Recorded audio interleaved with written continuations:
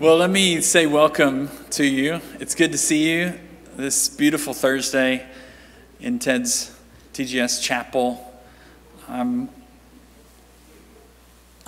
particularly grateful for the opportunity that we've had this week to sit under the teaching of Dr. George Davis, a dear friend, a colleague through his service on the Board of Regents, and an alumnus of this institution. It's great to have you back, Dr. Davis, and we look forward to continuing our time of exploring in 1 Corinthians the messy realities of ministry in the church. We pray that God would strengthen us. Be reminded that there is a luncheon Q&A immediately following chapel today in Hinkson Hall. You're all warmly welcome to that time. It was a great time of conversation on Tuesday, and we look forward to that again today. But as we think about the realities of ministry and the messiness that often ensues, I want to draw our thoughts to the psalmist's confession that the Lord himself is our refuge. Would you stand with me and hear, as our call to worship, the words of Psalm 46?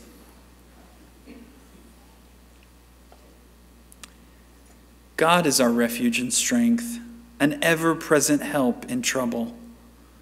Therefore we will not fear, though the earth give way and the mountains fall into the heart of the sea, though its waters roar and foam and the mountains quake with their surging.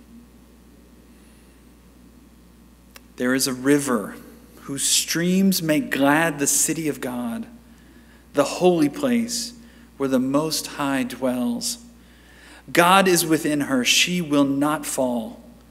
God will help her at break of day. Nations are in uproar, kingdoms fall. He lifts his voice, the earth melts. The Lord Almighty is with us. The God of Jacob is our fortress. Let's pray together.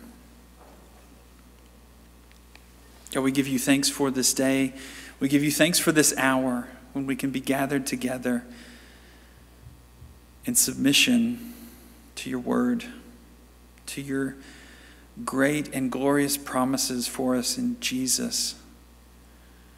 God, we thank you for the word that we have received through our brother, Dr. George Davis. We thank you for the comfort and encouragement we have that in the midst of the difficulties and challenges of real life ministry, Christ is there with us in the midst of it, where we celebrate the solidarity that we have in our Lord Jesus. We ask for your blessing on our time. Would you be pleased with our thanks and praise and adoration of your kindness to us? Would you give us ears to hear and soft spirits to receive the word that you have for us through our brother? We offer you this hour. Have your way in this time. We pray in Christ's name. Amen. This morning's scripture reading is found in Paul's first letter to the church in Corinth, chapter 4, verses 1 through 5. Listen now to God's holy word.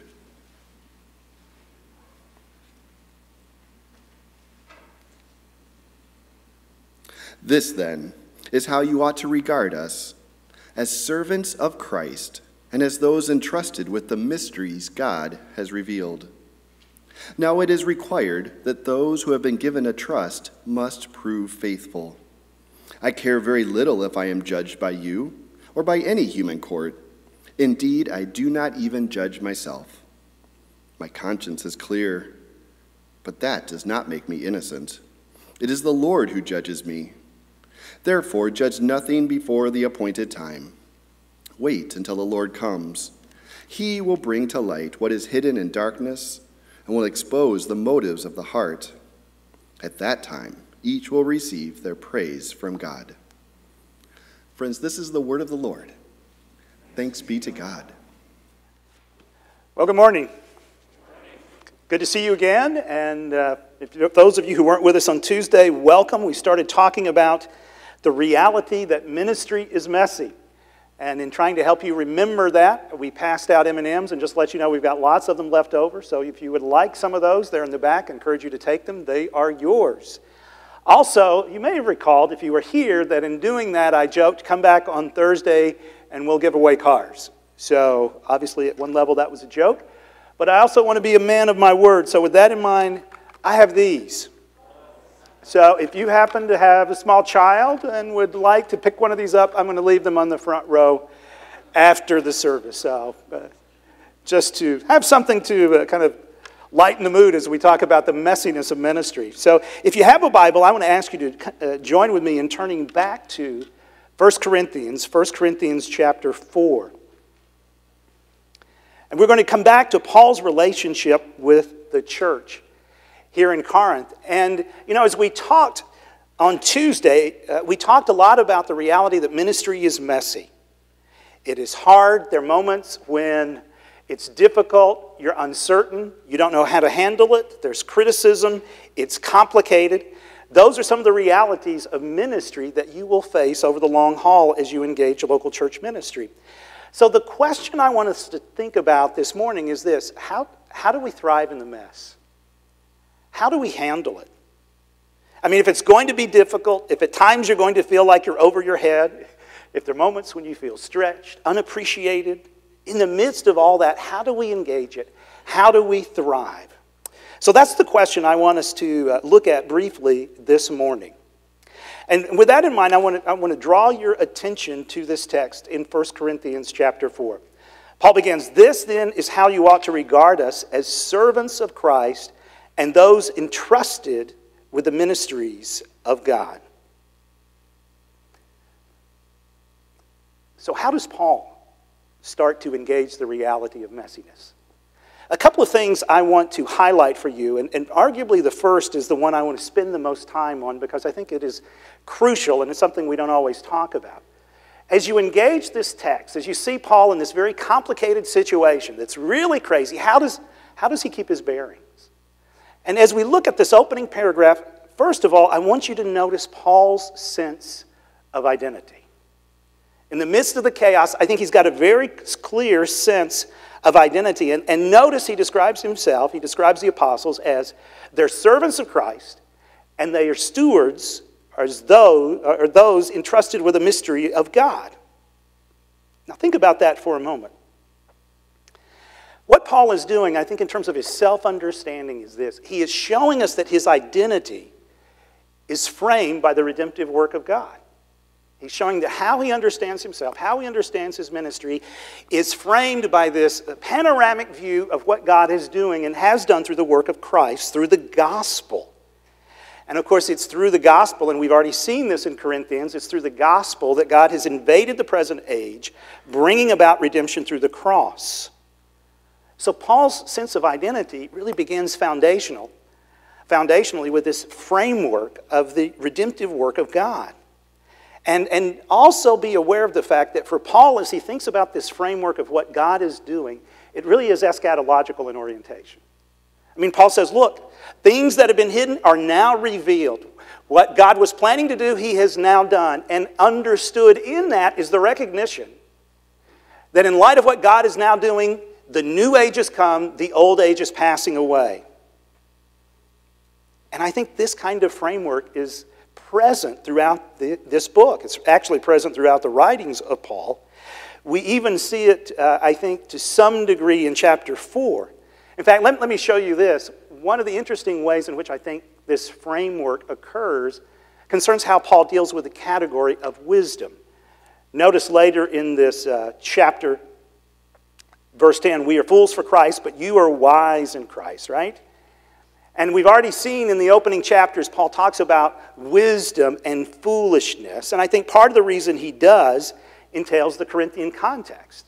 Remember, these were people, this was a cultural context where we're all excited about ambition, striving, improving our status. And within this, there was this infatuation with rhetoric and self-presentation and the understanding that if you get connected to one of these great traveling teachers, you're going to rise in status. So there had to be people in the Corinthian context who were feeling pretty smug about themselves. Look at us, right? Now the church is unfolding and we're identifying with the powerful leaders. Aren't we wise? Aren't we powerful? Look at us. We're feeling better about ourselves. Paul can say you're puffed up, right?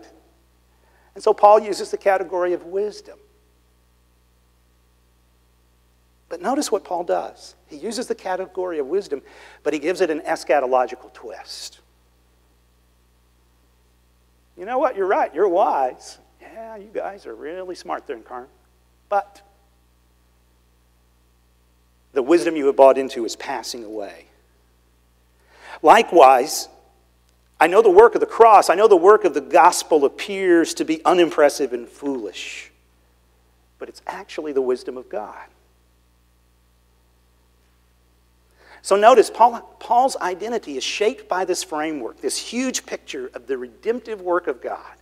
And within that redemptive work, Paul has an understanding that in light of where I'm at now, there are certain things that are going to appear to be wise, but they're actually foolish. And there's certain things that are going to appear to be foolish, but they're actually wise.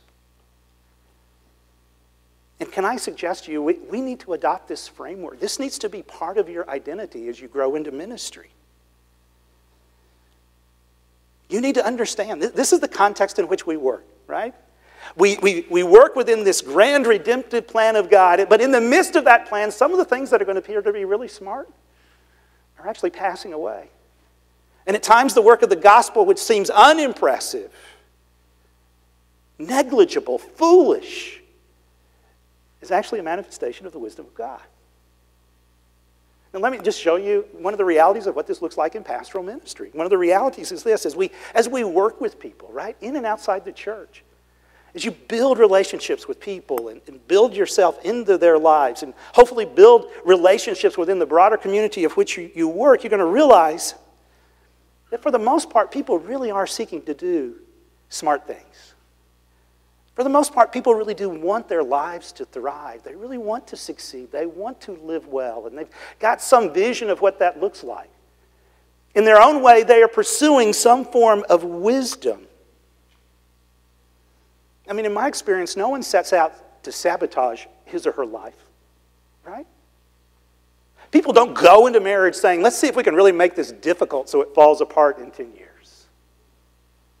Nonetheless, people don't realize that the wisdom they are buying into, the wisdom that is shaping their lives and their sin and brokenness, is wisdom with an expiration date.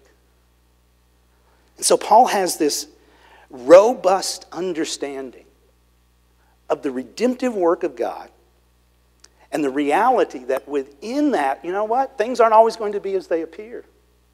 And as you go into ministry, you've got to adopt this mindset. This needs to shape how you look at your environment and how you look at yourself. And can I show you just one reason why this is important for you right now?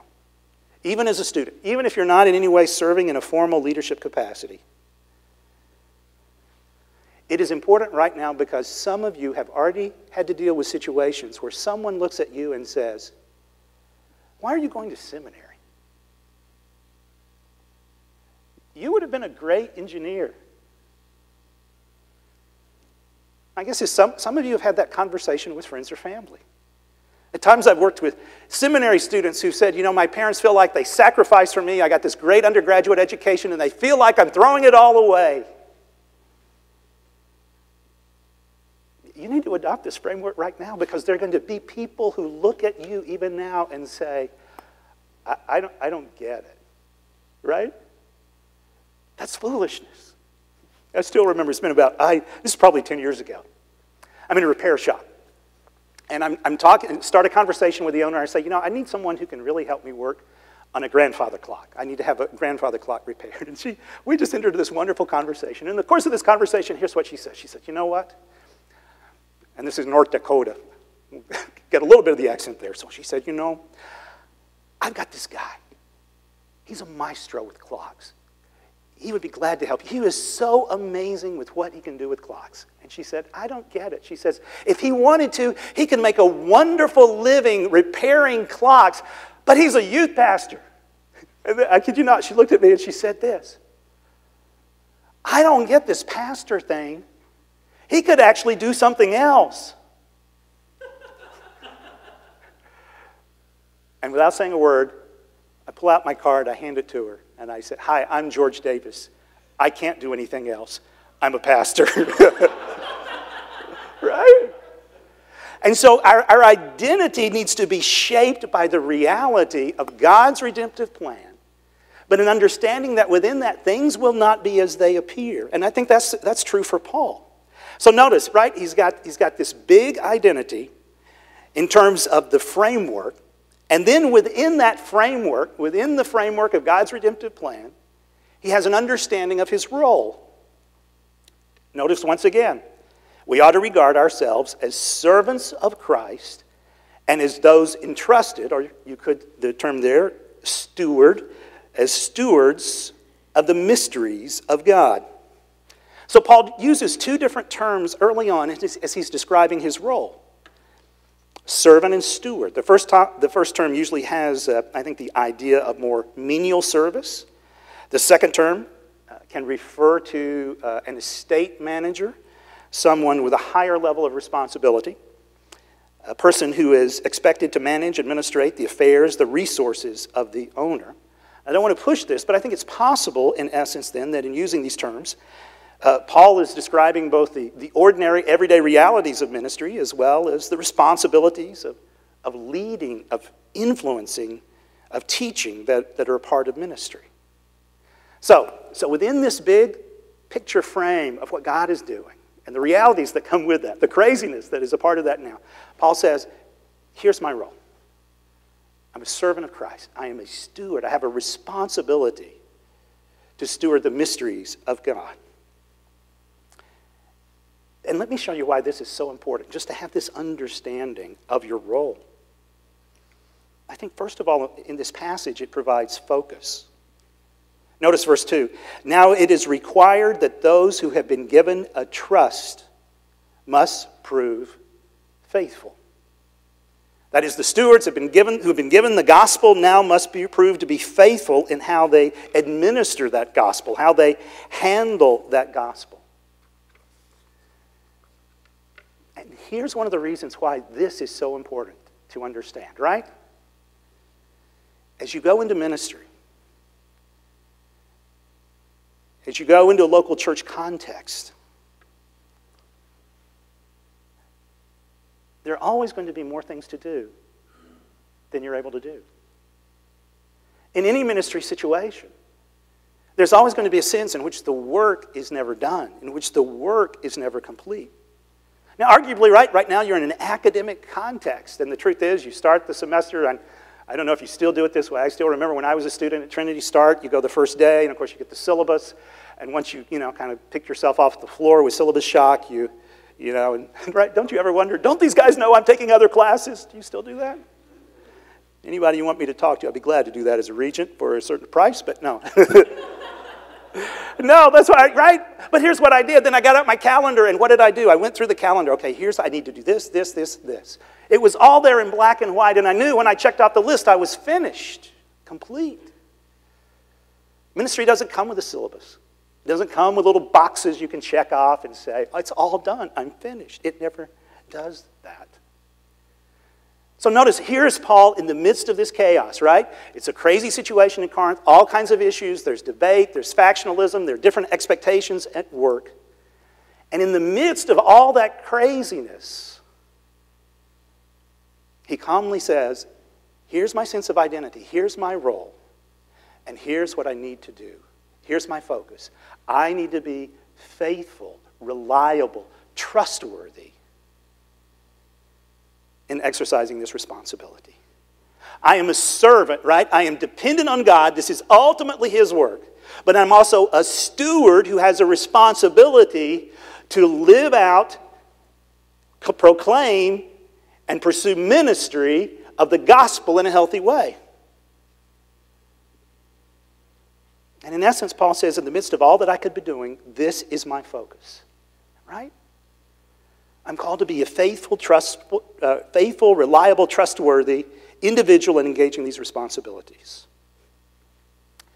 Now, with that in mind, let me tell you a little bit of what this looks like in my life right now. To be honest with you, I'm in a chaotic season of ministry. Our executive pastor took a new position at the end of February, and so right now we're in the search for a new individual to join our staff, and in the meantime, I have had to assume some of those responsibilities. And it can be chaotic for me. I mean, last Wednesday, I went through 7 meetings in a day. By the time I got home, I just looked like a Picasso painting, right? I had been pulled in all sorts of different directions. So in the midst of that kind of craziness, how do you stay focused? And just one observation, one of the things I've just learned in my own ministry experience is this. There are certain texts, certain themes in Scripture that I find helpful in bringing me back to this sense of responsibility. What is, in the midst of all the stuff that I'm having to do, what is my calling? What is my focus? Even as Paul talks about, I've been called to be faithful. And so there's certain texts that really have to live in my life to bring me back to that sense of focus. One of those texts is Colossians 1:24-28. And in many ways, I would argue that's probably the closest thing in Paul's writings that we have to a personal mission statement. And in that text, which interestingly also has, I think, a robust eschatological framework, Paul says, among other things, he's absolutely committed to presenting people mature in Christ. And there's some weeks this passage just has to go back and forth across my mind. This is what it's about. George, this is your focus. In the life of our church, here's how we describe it. We talk about taking next steps. That's one of our core values. It's how we describe the value of disciple making. If you talk to our staff, they will tell you, you squeeze George hard enough, at some point he's going to talk about taking next steps. And for me, that's a way to come back to the reality that in the midst of all that we could be doing, in the midst of the busyness that we could allow to crowd our calendars and our programming, what is our calling? What does it look like to be faithful stewards of the mysteries of God? So can I suggest to you that in understanding your identity in ministry, you need to understand your role in this call to be faithful to the gospel in such a way that it provides focus. Because there's always going to be more to do. There are always going to be forces pulling you in different directions. That's part of ministry. But furthermore, can I suggest to you that for Paul, this reality of identity, this role that he has, provides not only focus, but it also provides freedom. Look at verses 3 and following. Paul writes, I care very little if I am judged by you or by any human court. Indeed, I do not even judge myself. My conscience is clear, but that does not make me innocent. It is the Lord who judges me. Therefore, judge nothing before the appointed time. Wait until the Lord comes. He will bring to light what is hidden in darkness and will expose the motives of the heart. At that time, each will receive their praise from God. Now, once again, notice, man, this is a chaotic environment, right? Criticisms, factions, division. And in the midst of that, Paul says, look, it's God who will proclaim the ultimate verdict. And that may not seem like a deeply profound statement, but do you realize how liberating that is? In the midst of the messiness of ministry, to say, ultimately, it is God who proclaims the final verdict.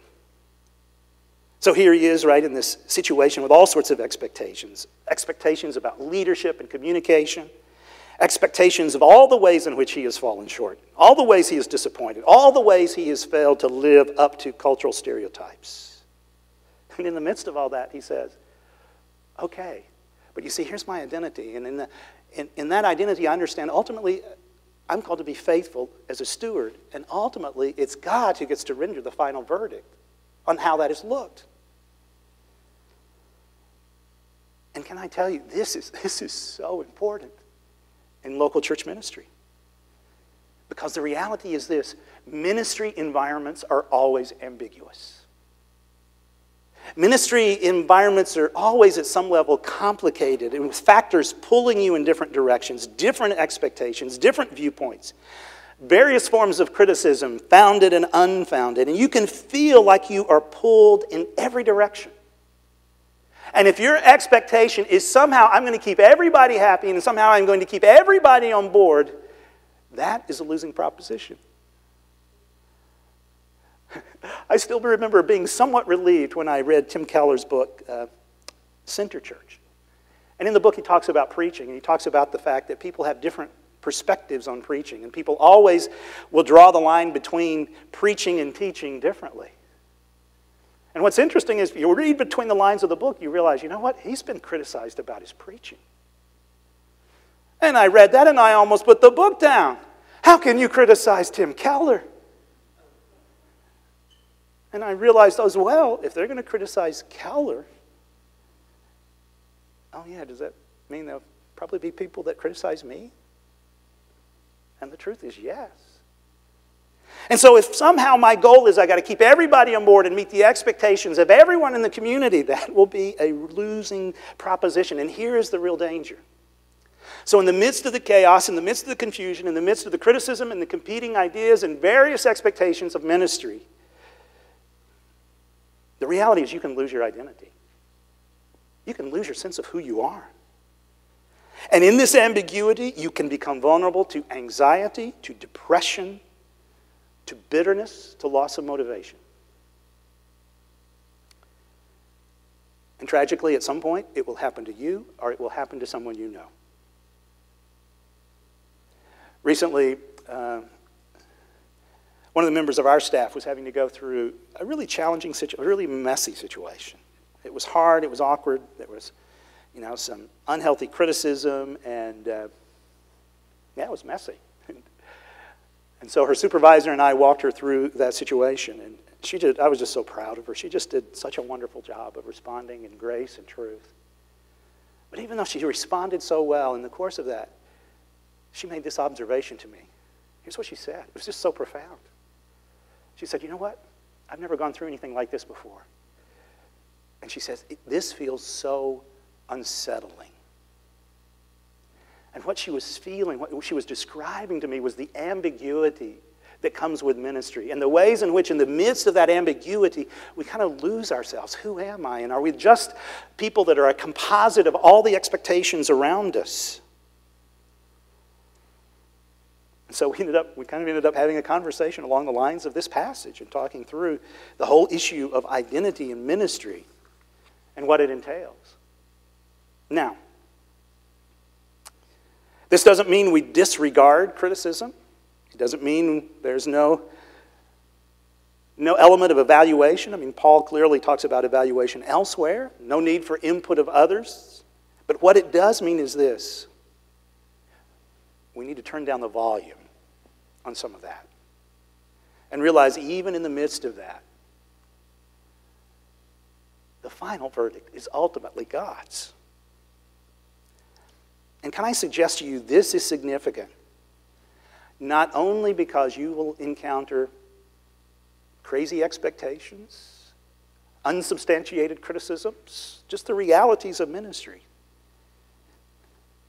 This is also important because over time, you know what some of you are going to discover?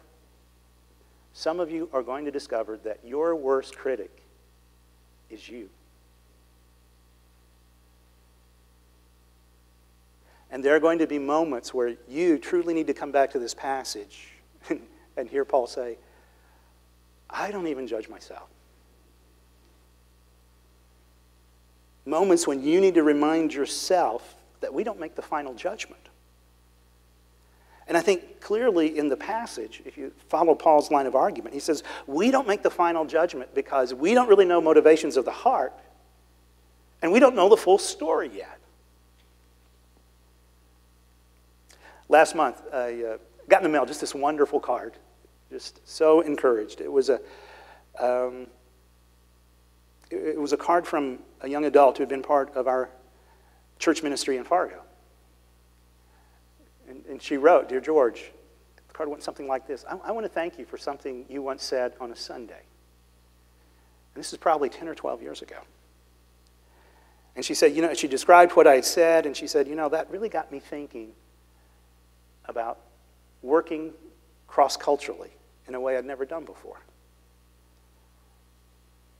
And then she described how this had now become the trajectory of her life. And she said, I want you to know what you said changed my life. And you know my first response reading that? I put the card down, scratched my head, and said, I don't remember saying that. I don't remember that message. And I tell you that story not to in any way impress you with my homiletical skill. I tell you the story to say, you know what, I don't remember the message. That wasn't some Sunday where I went home and go, wow, that's one for the ages. Christianity Today is waiting for that one on their cover, right? And I didn't. It was just another Sunday, right? Another Sunday of seeking to handle the good news of Jesus Christ in a week-by-week basis in a local church. And yet the reality is, as we live out this identity, right, as stewards of the mysteries of God, and we allow that to provide our focus, and we live in the freedom of knowing that God makes the final verdict, He is at work in ways we don't fully understand or imagine. So notice this identity. Engage this as you move into ministry. Who you are and how you approach ministry is to be shaped by the grand vision, the grand picture of what God is doing. And you need to understand the reality that in that grand movement right now, things that appear wise aren't always wise, and the things that appear foolish may actually be the work of God. So don't be surprised or scared by that. In the midst of that, understand your role as a steward of the mysteries of God and allow that to provide focus and freedom. Okay, I'm running out of time. I still got a lot of text, so I'm going to need you to listen a little bit faster, okay? But here's what I want to do. Obviously, in looking at this text, I wanted to work through the first part more slowly because I do think this issue of identity is absolutely foundational in healthy pastoral ministry. So what I want to do for the last just 10 minutes is just pick up the pace a little bit and ask this question. If this is my identity, right? I'm a steward of the mysteries of God, a servant of Christ who is required to be faithful, reliable in handling the mysteries of God. What will that look like? I mean, let's just talk a little bit more practically. What will that look like to be a faithful pastor? And I think particularly in these opening chapters of Corinthians, I think we can highlight just a couple of things. First of all, I think it will entail being faithful in communication. Now, in chapter 4, Paul does not deal with this specifically, but we've already seen Paul address the whole issue of communication in chapter 2 when he talks about how he came into Corinth. So central to how he sees his ministry is the importance of being faithful and reliable in handling the gospel in his preaching and teaching ministry. Now, you're preparing for that. This is one of the strengths of Trinity in helping you become faithful in handling God's word and faithful in communication. And I think that's part of what it means to handle well the mysteries of the gospel. But as we continue in this text, I think not only do we see the importance of being faithful in communication, we also see the importance of being faithful in hardship, right? Look at verses 8 and following. Already you have all you want. Already you have become rich. You have begun to reign, and that without us. How I wish that you really had begun to reign so that we also might reign with you. For it seems to me that God has put the apostles on display at the end of the procession like those condemned to die in the arena. We have been made a spectacle to the whole universe, to the angels as well as to human beings. We are fools for Christ, but you are so wise in Christ. We are weak, but you are strong. You are honored, but we are dishonored. To this very hour we go hungry and thirsty. We are in rags. We are brutally treated. We are homeless. We work hard with our hands. When we are cursed, we bless. When we are persecuted, we endure it. When we are slandered, we answer kindly. We have become the scum of the earth, the garbage of the world, right up to this moment. Now, of course, this passage is loaded with irony. But I think in describing the work of the apostles, notice he really is showing the reality of being faithful in hardships. And of course, as he describes the humble state of the apostles, I think what he's saying here is linked to what he talked about in chapter 1 when he showed us that God has chosen what is foolish to shame the wise. So even though he portrays the apostles in humble terms, he is arguing this is exactly the way God works. Now, here's one of the reasons we really need to pay attention to this. I mean, as you look at Paul describe his hardships and his challenges in ministry, hardships, I think that will be clearer when we come to 2 Corinthians, particularly for those of us who are North American evangelicals. We need to pay attention to this because we did not grow up with a robust theology of suffering. We did not grow up with a perception that at times there would be sacrifices involved with following Christ, or more specifically, with serving in ministry. Nonetheless, Paul shows this is the reality. Now, hear me clearly, I'm not talking about hardships or challenges that are self-inflicted. Some of the challenges we bring into ministry, we bring on ourselves. We're imperfect, we have failures, we have limitations. I'm simply acknowledging that in ministry, we may experience difficulty, hardships, obstacles because of our desire to be these faithful stewards. Let me just give you one example from Paul's life. I think we learn from Paul that being faithful in hardship means you may have to make a decision where you choose the hardest option. Being faithful in hardship means you may have to make a decision in which you choose intentionally the hardest option. Once again, remember the social context of Corinth. Paul comes into Corinth and he is perceived to be just another one of the traveling teachers, right? The sophists. And as they would come into a major city, part of the cultural expectation would be this. You try to impress people with your rhetoric, and in so doing, you can generate students and you can generate patrons who will support you financially.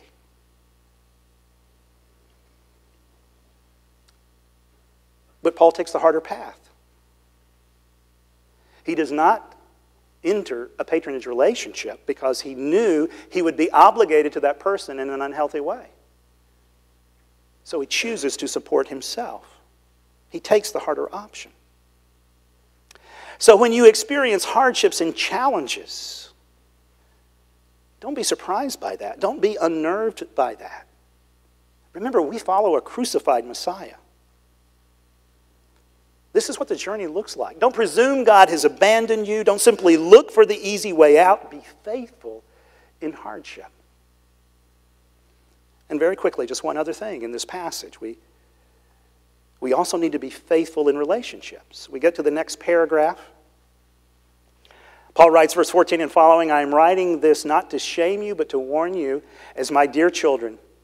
Even if you had 10,000 guardians in Christ, you do not have many fathers, for in Christ Jesus I became your father through the gospel. Therefore I urge you to imitate me. For this reason I have sent to you Timothy, my son, whom I love, who is faithful in the Lord. He will remind you of my way of life in Christ Jesus, which agrees with what I teach everyone in every church. Now, I think in Paul's life, as he seeks to be faithful, he's faithful in communication, he is faithful in hardship, and he is faithful in relationship. We get to this paragraph, and the imagery changes as he talks about himself as the spiritual father of the Corinthian church. And as he talks about being a father, I think on the one hand, it's an image of authority. It's a very powerful image of authority in the ancient world. But it's also an image of commitment and compassion.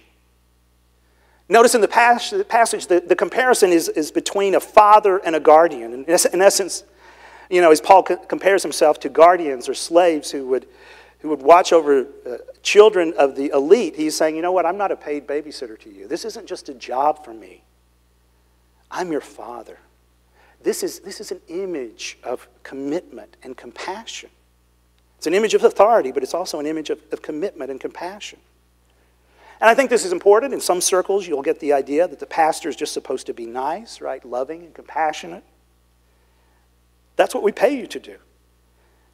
And if you're not careful over time in pastoral ministry, you may slide into that persona where you're nice, you're well-liked, you don't stir up trouble. But in this, as you see, Paul, both as kind of the authoritative father as well as the compassionate father, recognize that his desire and willingness to exercise discipline and authority ultimately flows out of his love. Because that's what they could need. You know that if you're a parent. And I think here it becomes clear the opposite of love is not discipline. It is indifference.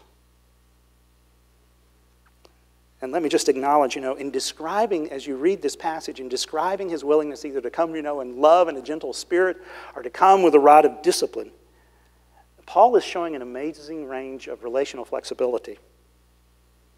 And in my experience, that range of flexibility has to be learned. I think most of us naturally do one better than the other. Some of us here in leadership positions will naturally gravitate to being authoritative, direct, and moving things forward. Others of us are going to naturally gravitate to being compassionate and, gentle and meek in certain contexts. But I think part of pastoral ministry is learning to expand your relational bandwidth and being able to develop in those different areas. So one of the ways in which Paul engages this church relationally is with the flexibility to give this church what it needs. Very quickly, just notice one other thing about Paul's relationship with his church as he exercises this pastoral role, and that is this. He says, I'm sending Timothy. He's going to remind you of my way of life. Imitate me. Now, for the sake of time, let me just bullet a couple of very quick observations about this. I'm going to send Timothy. I want you to imitate me. Very quickly. First of all, notice you can't take people where you're not going. You can't take people where you're not going. If this is simply a job for you, if you just put your life in neutral, you are not going to be faithful to the gospel. You are not going to be faithful to the people you serve. Paul isn't simply wanting to lead people there. He is wanting to share his life because he is moving in the same direction. Likewise, I would say this, one of the greatest gifts you can give the people you serve is your own journey with Christ. One of the greatest gifts you can give the people you serve is your own journey with Christ. And this is what Paul is doing in this letter right here. One other brief observation about Paul as he's sending Timothy. I think in this passage, it's very clear that Paul understands relationships are critical to the disciple-making process. Right? Notice what he says. I'm going to send Timothy. And he's going to, it's not just his teaching, he's going to remind you of my way of life. And of course, understood, implicit in that is the reality. I've been in relationship with this church in some form or fashion. You have seen who I am. You have seen how I've operated. You have seen how I have sought to live out the cross. And now Timothy's going to come and he's going to remind you of that way of life. And I think for some of us, this is very important to observe.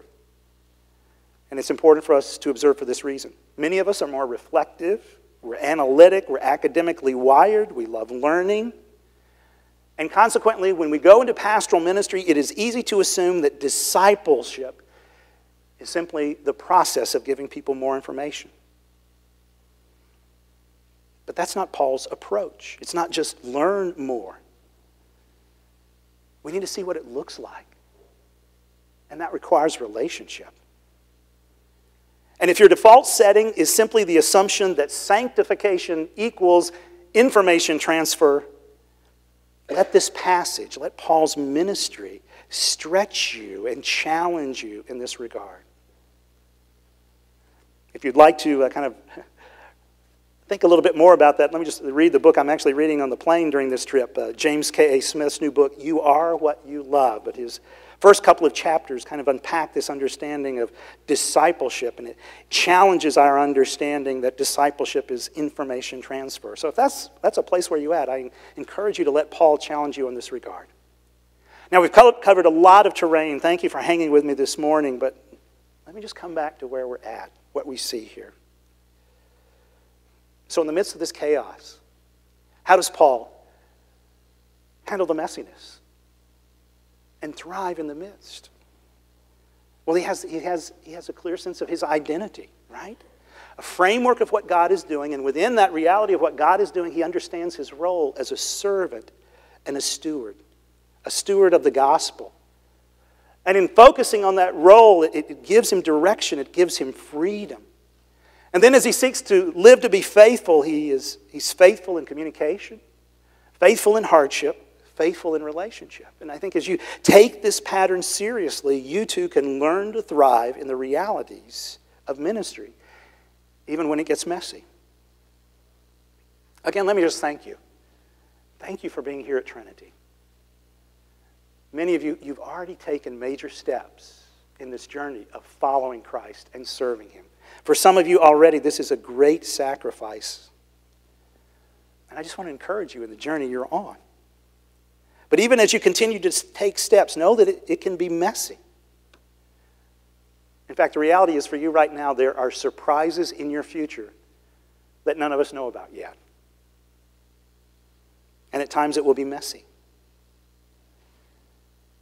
But as that happens, as you encounter that, don't pull back, don't disengage. Don't presume that God has abandoned you. Seek to be a faithful steward of the mercies of God. And as you embrace this calling, do so with the assurance that your labor in the Lord is not in vain. Let me pray for you. Gracious God, as we come and close out our time together in terms of Paul's ministry, and think about the chaotic reality of the Corinthian church, I pray we'd be open to the reality that for us as we go into ministry, at times this will be our experience as well. But even in the midst of that possibility, would you also invite us to see what it means to find our identity in the work of Jesus Christ? To see our role in terms of individuals who are to be faithful stewards of your mysteries. And I pray even now we would begin to allow that to really saturate who we are. So that in the things we're doing now, it provides focus and also freedom to understand that we don't fully observe or know what you're doing now. You simply call us to be faithful. And in doing that, may we rest in the assurance that you are at work and in the reality that our labor is not in vain. In Jesus' name, amen.